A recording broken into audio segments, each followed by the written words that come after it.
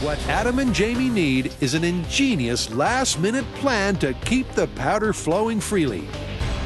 The only thing I can think to do is put a shaker on it. And the only shaker I have is right here. That's really a shame to make this go away, but It's a nice drill. It's the last chance for this viewer myth.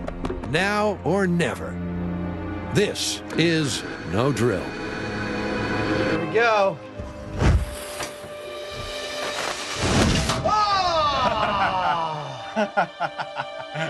Yeah!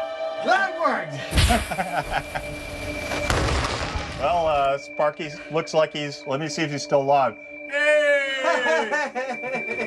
Success. The gunpowder trail worked. It caught up, it traveled up the leak, and it exploded the barrel. And what's more, Sparky and the drill have survived intact. Yay! Sparky survived, but this isn't about Sparky. This is about what if you were carrying that barrel. And I'm here to tell you, you'd be dead.